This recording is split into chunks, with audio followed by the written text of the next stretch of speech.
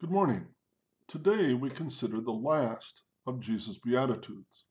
Matthew 5, verses 11 and 12 say, "Blessed are you when people revile you and persecute you and utter all kinds of evil against you falsely on my account.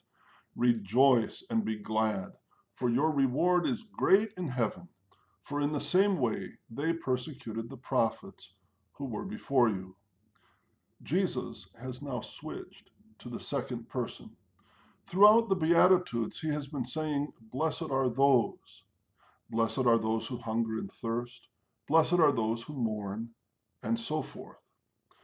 But now he gets personal, caringly personal. "Blessed are you," he says.